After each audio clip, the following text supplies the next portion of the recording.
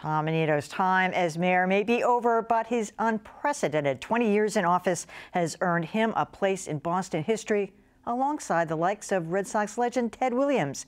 We all remember Williams as the greatest hitter to play the game. His silky smooth swing belied a complicated and difficult personal life. That's the story former Boston Globe editor Ben Bradlee started working on shortly after Williams' death. Little did he know it would take a decade to bring us the kid, the immortal life of Ted Williams. Bradlee joins us in a moment, but first, a quick look back at Williams' remarkable career. Fastball pitches, Williams swings, there's a high drive, going deep, it is a home run! Tall and lanky, the kid could hit.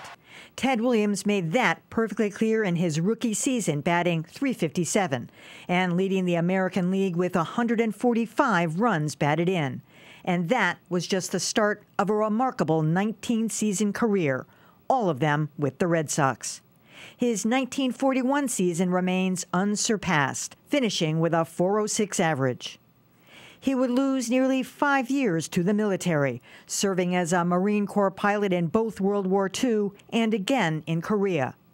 Back on the field, Williams dueled famously with the great Joe DiMaggio. Williams was arguably the better hitter, but it was DiMaggio who would lead his Yankees to 9 World Series rings. The man with the hot bat could be famously cold. He couldn't stand criticism, dismissing sports reporters as knights of the keyboard.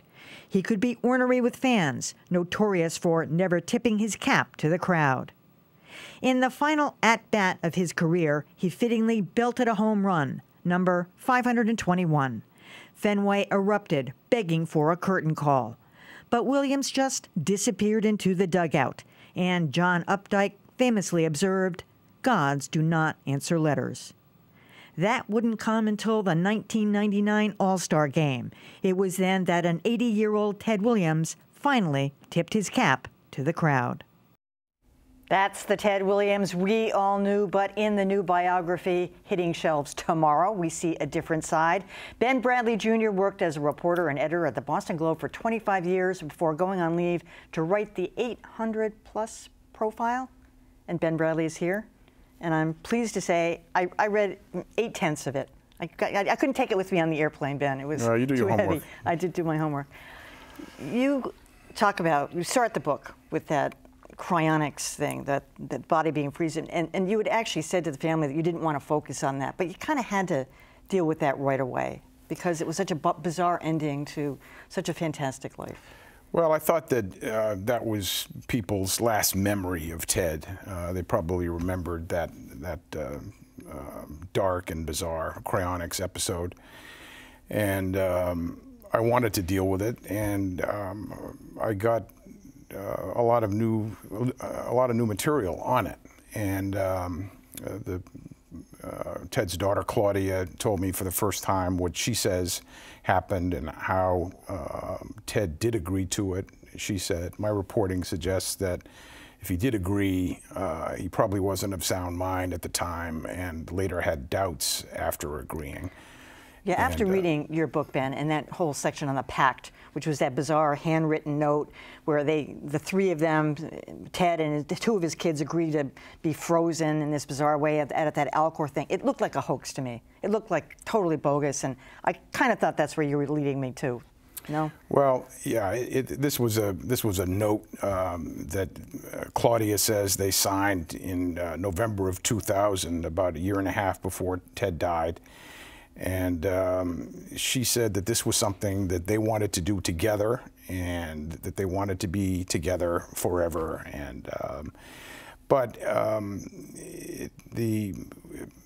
I have my doubts that that's a real note. Perhaps it was built around an existing Ted Williams signature, and it was kept.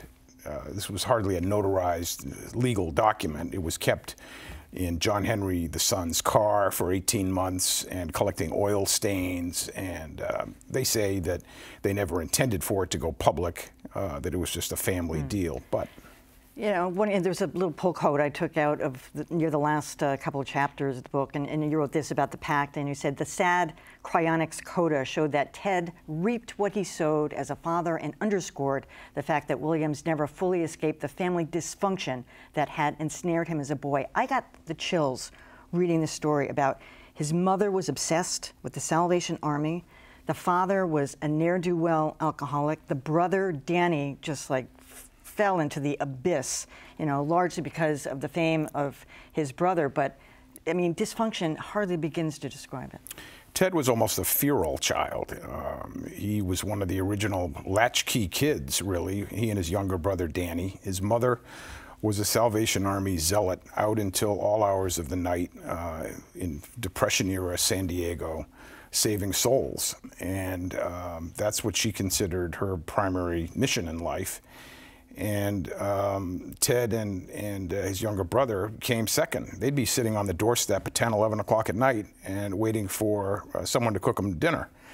And luckily for Ted, there was a playground down the street, and he played baseball under the lights, and that was his salvation. And the father did support that. The father recognized that the kid had some talent.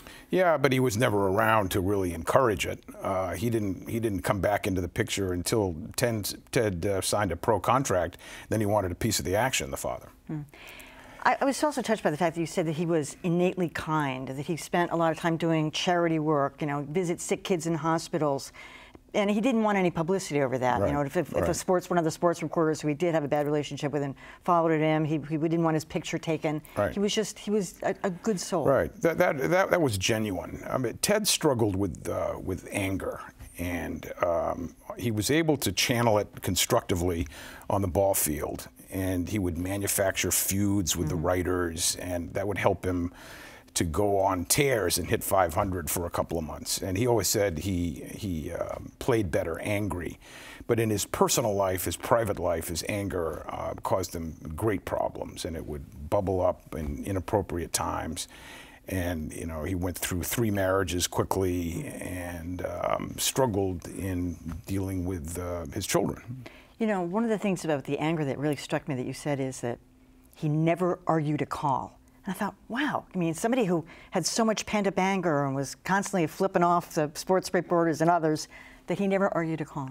Well, he liked the umpires, and the umpires liked him because they respected his batting eye. And there's a wonderful story, perhaps apocryphal, where a catcher turns to mildly complain about a call, and the ump says to the catcher, "Mr. Williams will let you know when your pitcher throws a strike."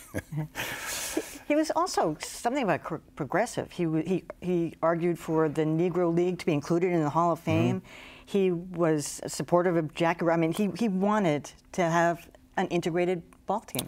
Well, that came out in 1966 when he was inducted into the Hall of Fame, and surprisingly, as part of his acceptance speech, gave a very political speech, which is very unusual for a ball player, where he called on the lords of Cooperstown to allow in the old Negro League players. And it was a very interesting statement. He was compassionate and fair. And of course, he was Mexican-American, which is a very little-known fact. His mother was Mexican, and it didn't emerge to become public knowledge until about a month before he died. And this was something that he covered up his entire life because he was afraid of prejudice of the day, which probably wasn't as great against Mexicans as it was against the black players. But still, he was concerned that it would harm his career, so he kept it under wraps until much later in life. So you were there in the ballpark as a little kid, of course, when that infamous incident happened where he flung the bat. He was annoyed, something went wrong, and he flings the bat and it hits this, you know, little old lady. Yep. He was so upset.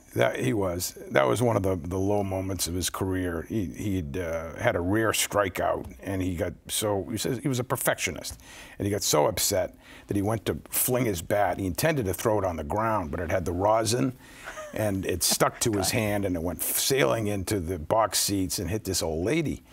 And she was bloodied, and it looked bad, and he was mortified. Could you see it from where you were? I was there, yeah. And I love the story. Bud Collins, the old Globe tennis writer, then was a Cub reporter for the Herald. He goes running into the clubhouse and goes up to Joe Cronin, who was then the general manager, and said, "Jesus, Joe, this doesn't look good.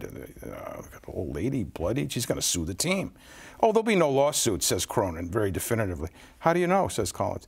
"Because this woman happens to be my housekeeper, and she loves Ted Williams." That's a great story. Well, Ben, I love the book, The Kid. Good for Christmas presents, right? Yeah, very good. All right, Ben Bradlee, pleasure to have you. Thank you.